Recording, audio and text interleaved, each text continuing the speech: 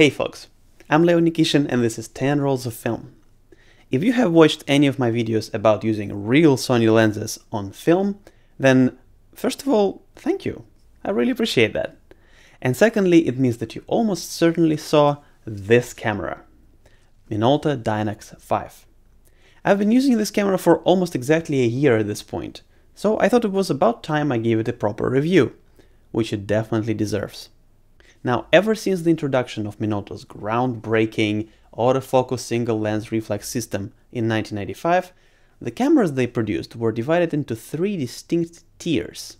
Cameras that had model numbers starting with 8 or especially 9 were the high-end, top-of-the-line cameras with all the latest features and technologies. Unsurprisingly, those were primarily targeted at professional photographers. A tier below that, models starting with 6 and 7, were your enthusiast cameras. Still very capable and very well built, they were aimed at serious amateurs, but were also sometimes used as second bodies by professionals. Finally, models starting with 5 or lower were the consumer models, intended for amateurs that still wanted an SLR with autofocus and interchangeable lenses, but did not require the features and durability provided by the higher-end models. And that is the tier that Dynax 5 joined when it was introduced in 2001. Let's take a closer look. And here it is. Now, starting from the bottom of the camera, we have standard tripod socket, battery compartment. It uses two CR2 batteries, which are not crazy expensive, at least. Thank you, Minolta. Then we go to the back, and we have our film window, our film door release button, and the film rewind button for rewinding mid-roll, so before the film is done. Loading this camera is really simple. You just press the button, open the back, put the film in there, pull the film leader over to this side and against the little red marker in the corner there, and you're done. Just close the door, and the camera will wind up to the first frame for you. Then we have the on-off switch, which I think needs no explanation. We have the autofocus button, which allows us to initiate autofocus independently from the shutter release button, which is very useful, as you'll see. And we have spot button, which allows us to use the small central portion of the frame as a spot meter zone. So for example, if you want to meter for something specific, like someone's face, for example, and not the background, then you can do that. Then we have, of course, the viewfinder, and honestly, the viewfinder and the focusing screen on this camera are fairly typical for this class, type, and time. It's not bad, it does the job, but if you are used to, for example, manual focus SLRs, even consumer-grade ones, this will feel pretty small and pretty dim, because as soon as autofocus became the mainstream, most manufacturers decided that basically no one other than maybe top-level professionals could possibly want high magnification viewfinders and bright focusing screens. So, it's not great, but it does the job, especially as long as you stick to autofocus, which I would recommend doing anyway. Going to the top of the camera, we have, of course, our shutter release button. We have our program mode and scene mode selectors, which are probably the biggest evidences that it is indeed a consumer-grade product. We have the button that switches between single shot mode, 10-second self-timer, and burst mode. In burst mode, this camera can actually shoot up to, I think, 3 or 4 frames a second.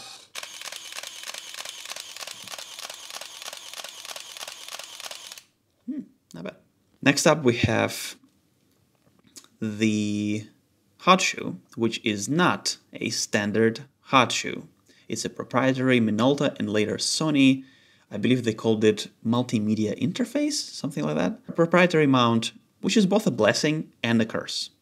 It's a curse because if you want to use anything other than Minolta or Sony flashes, for example, if you want to use, non-brand specific flash triggers or manual flashes, then you need to get an adapter. They're not difficult to find. They're not super expensive, maybe 20, 30 euro. But it's something you need to buy. It's something you need to keep in your bag and remember to take with you. So, it's not great. But it can also be a blessing because if all you want is a good, powerful on-camera flash, then you can find Sony and Minolta flashes for a lot cheaper than their Canon and Nikon counterparts, because no one is making flashes or cameras with this interface any longer, so depreciation, yay! Then we have the screen with all of our information, and I like this screen. I think it's clear, it's nicely laid out, and it's easy to understand without resorting to the manual, which is nice. The only problem with it is that it doesn't have any sort of backlight illumination, so when it's dark, you can't see it. Then we have the two main controls. We have the function control on the left, and we have a control wheel on the front. I really like this control wheel. It has a lot of resistance to it. It has very positive clicks. So it's really difficult to, just bump it and change something accidentally, or, go past the setting that you want. It's very good. And the way you use these controls is like this. For example, let's say that we want to change our ISO. We'll select ISO on this dial, then press down the function button in the middle, and then use the control wheel to change the value. There we go. Now let's put it back down to 400. And this is how you change from aperture priority mode to shutter speed mode, from continuous autofocus to single autofocus, stuff like that. In aperture priority mode, the control wheel at the front controls your aperture. When you are in aperture priority mode, it of course controls your shutter speed. And when you're in manual mode, you still have one dial, so something has to happen, right? This will control your shutter speed, and then you can press the exposure compensation button down here on the side. Press that down, hold it, and then the control wheel becomes your aperture control. On the side of the camera, we have the pop-up flash. It's small, it's not very powerful, but you know what? Sometimes this flash will be better than no flash. Then we have exposure compensation button. Again, same deal. You press that down, hold it down, and then use the selector wheel at the front to change the value. For some reason, my copy of Dynax 5 consistently overexposes by about 1.5 stops compared to both my digital camera and my external Sekonic spot meter. So I just have 1.5 stop negative exposure compensation dialed in at all times. Then we have the lens mount release button. Just press that down, twist the lens, and off it goes. I like this lens mount quite a lot. It's very easy to use because as you hold the camera, your finger lands on this button very naturally, and then it's just an easy twist. And when you're putting the lens back on, you can actually see the red dots at the top. Because on some lens mounts, the red dots are here somewhere, and how are you supposed to see them? But here it's really easy. I like it a lot. Finally, we have the autofocus manual focus switch at the bottom here. And it's not a switch, it's a toggle. So now we are in autofocus, and then you pull that down, let it go, and now you are in manual focus. You see that MF there on the screen. The problem with it is that you can't tell what mode the camera is on just by looking at the camera. Because, it looks exactly the same. So, not a fan. Also remember, if you're using one of these lenses that have autofocus, manual focus switch on them, use the switch on the lens. Because if you use the switch on the camera doesn't know how to disconnect the gears inside the lens. And if you try to rotate the focus ring, you might damage the focusing mechanism inside the lens. Finally, we have a depth of field preview button here. I'm not entirely sure why anyone would ever use that function, except for maybe macro work, but well, it's there. And that's it. All right, but what is it like to actually use? Well, that depends on how you use this camera. Because if you want to use it like a proper, serious SLR, there might be some issues. First up, Dynax 5 is very light and compact for an autofocus SLR, which must be a good thing, right? It is, until it isn't. See how small this hand grip is? Now, it is actually surprisingly comfortable for its size and works very well with smaller, lighter lenses like this Sony 50mm f1.8 here. Same goes for other Sony Easy Choice lenses and also the smaller and slower Minolta primes like 50mm f1.7, 28 and 24mm f2.8s, and so on. But if I go even a little bit larger and heavier and put on this Sony 50mm macro, the camera starts to feel noticeably front heavy, and the grip is no longer providing sufficient support. Attach something even larger to the lens mount, like a 100 to 300mm Minolta Apo lens, and the experience becomes downright uncomfortable.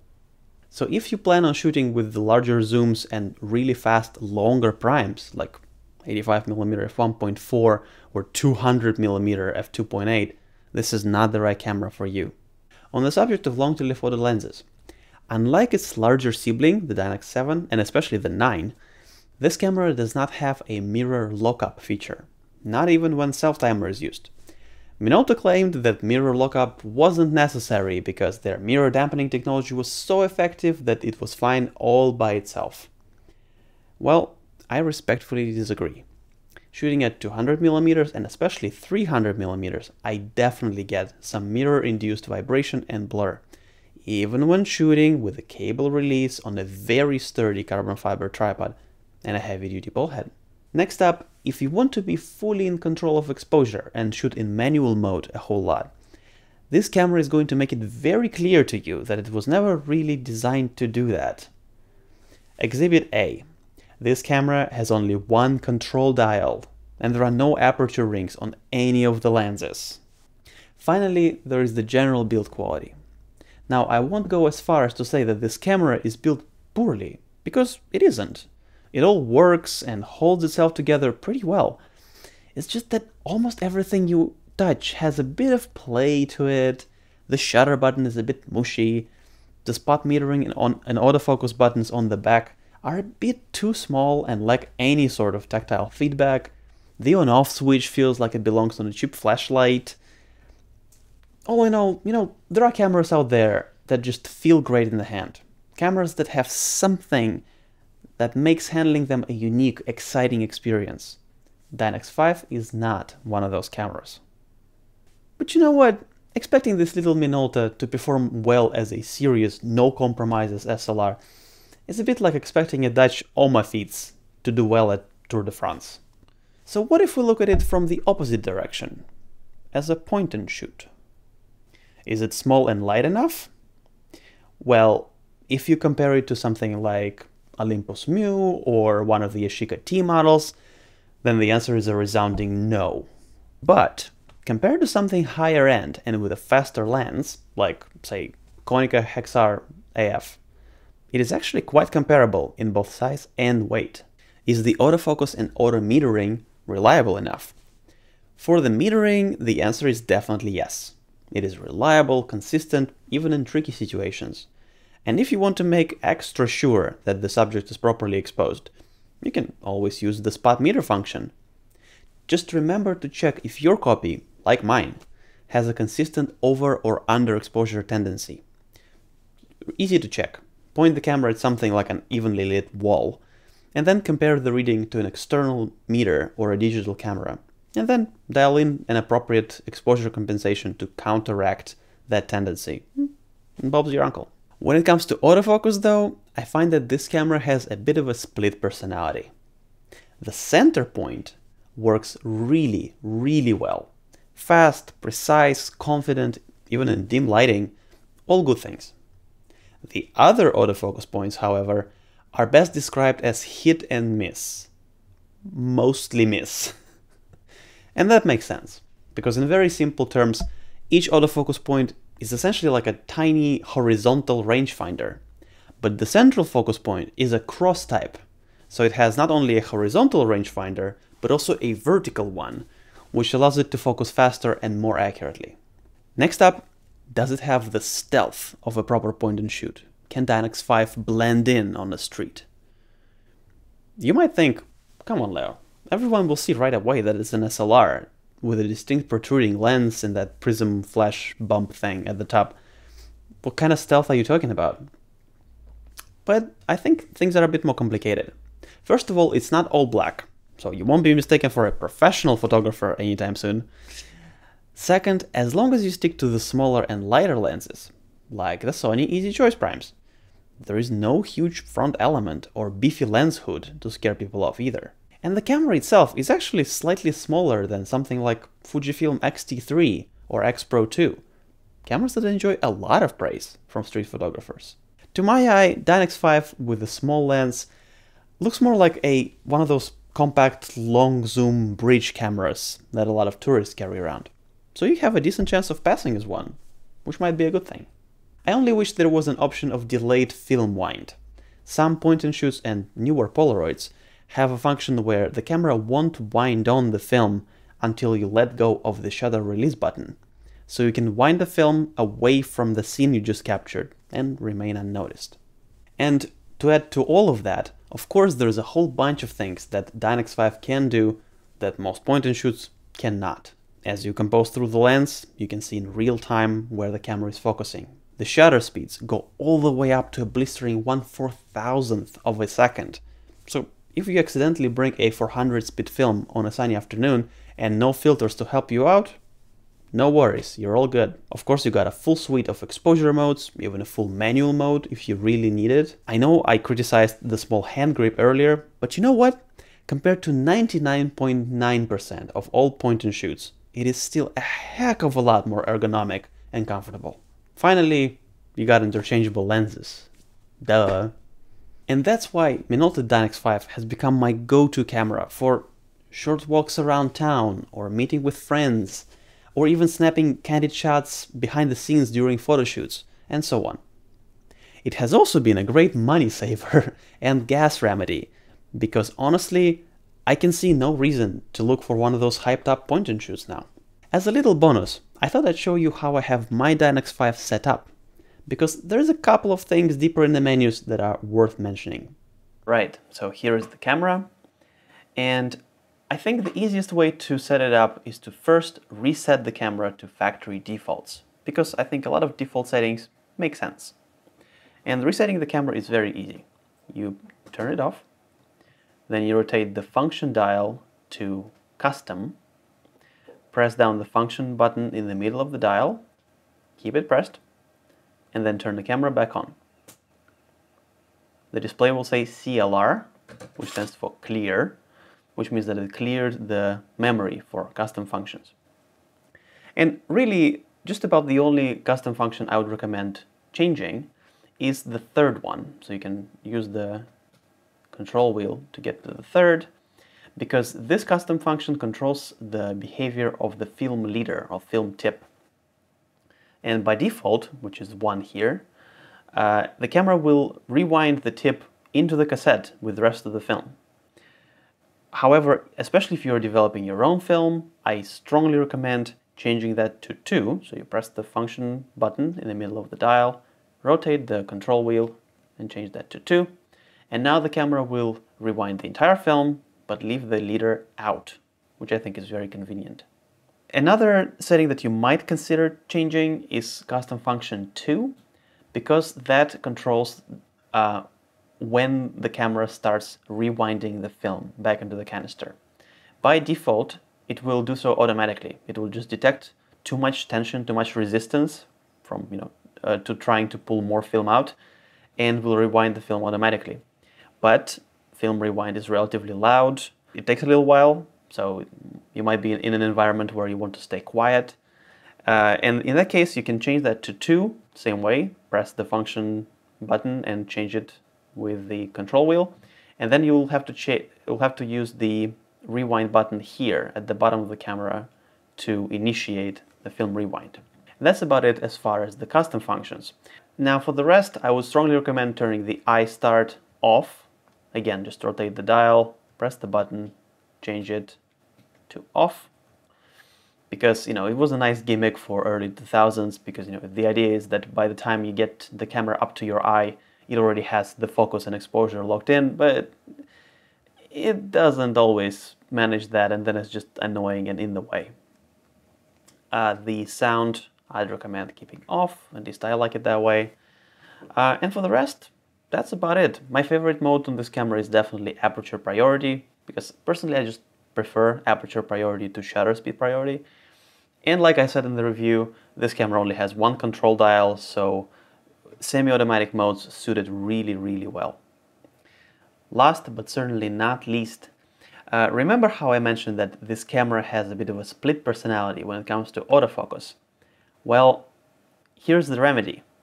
If you use the autofocus button on the back of the camera to focus, rather than half press the shutter release button at the front, you will only use the central focus point, the great one, the cross type, very effective and very precise one, and don't have to worry about camera possibly selecting something else and doing a poor job focusing your shot.